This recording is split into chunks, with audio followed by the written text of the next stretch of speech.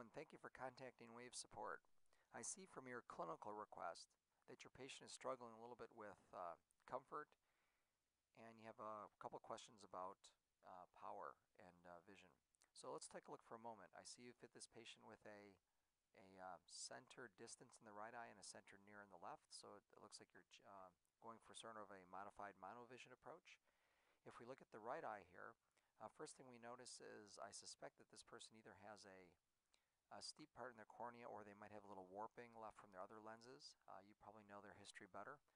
If it is warping, maybe from decentering old lenses, it may be helpful to have them stay out of the lens for a couple of days just to get this cornea to relax a little bit, to get back to more of a true fit. With that said, to fit this lens more precisely, if we look at your current lens, you'll tend to see there's the landing zone. If you look at this area out and through here, this is the traditional landing area. But you'll notice that you have a little bit of a down, what I call down turners in here, and through here you get some rubbing. You got a little bit more of alignment here, and you got some edge lift there, and you lift up a little bit more here. So it's a little inconsistent. You got a little more clearance in this area. So this will cause this lens to probably not center as well as you'd like, and also not be quite as comfortable. So we try to do, if you remember, this is the imported topography. And this is the front surface of the lens, this is the back surface of the lens. So I try to get this back surface of the lens to be more closely matched to this.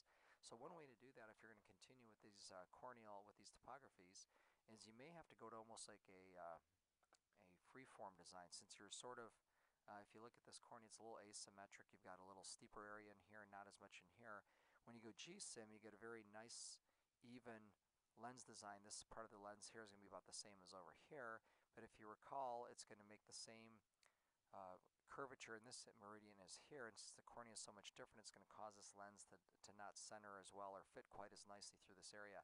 So you almost have to go with a free-form design when you have this much steepening down below. So if you're not able to eliminate it with a clean topography, then what I'd probably do is go back over here, and I worked up a little sample lens.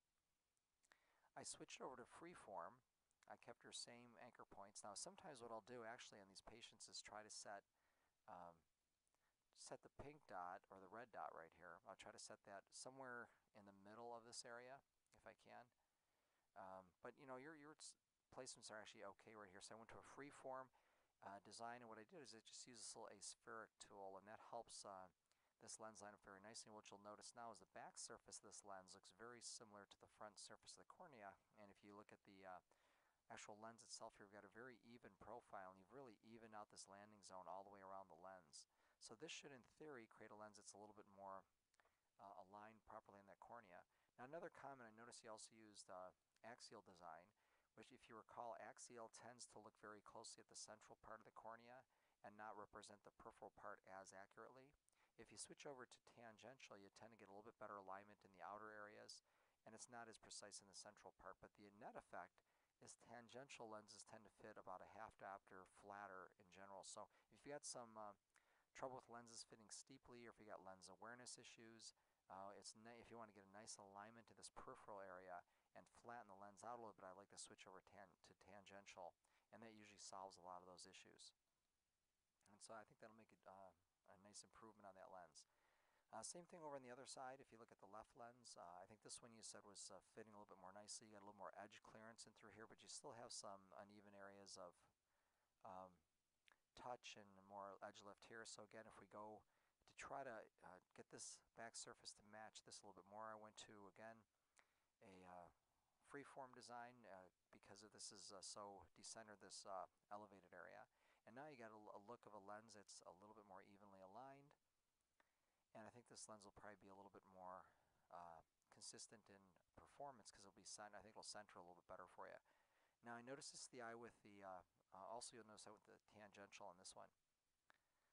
As far as the pupil size here, I notice here with the center near, so this eye is for the most part a near lens. And one thing you may do, I'm hoping that once you get these things centering nice consistently, it may help out with the vision a little bit, but you may actually just go a little bit larger on this area. Keep in mind that overfraction, that minus overfraction on this left eye is probably because you're looking through mostly this um, reading zone in the center part of the lens. But if you want to get more reading out of it, 225, I don't know the age on this patient, is probably a reasonable add. Needing a diopter and a quarter or more suggests that you're just not getting enough reading out of it. So I'd be inclined to say try to get this maybe reading zone a little bit larger, maybe bring it up to more of the pupil size or so. And if you get this lens to center a little bit better, you may get a little bit more boost out of that effect anyway. So with that said, I think those little subtle adjustments may help out with this lens performance. Well, I wish you well. Thank you for contacting Wave Support, and have a great day.